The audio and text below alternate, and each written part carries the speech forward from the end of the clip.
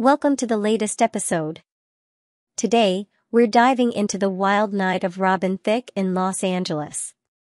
Thicke and fiancée April Lovegeary had a rather eventful Thursday night at the Fleur Room in LA. The singer nearly took a tumble into a plant, prompting April to quickly intervene and escort him out of the nightclub.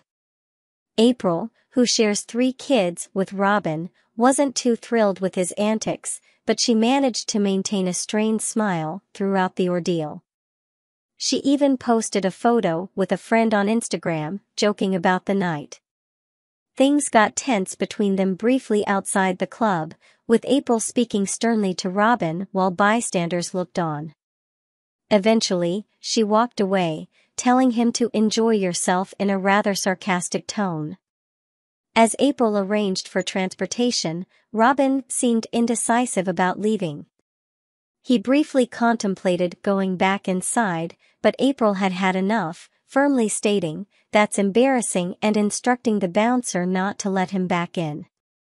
Their disagreement continued as they waited for an SUV to pick them up. Alan tried to find his bag and even grabbed April's purse, which only added to her annoyance. This incident wasn't the first time their relationship faced challenges. 2 years ago, they sought couples therapy to work through their issues, a decision Alan openly supported. Their journey together started in 2014 while Alan was still married to Paula Patton.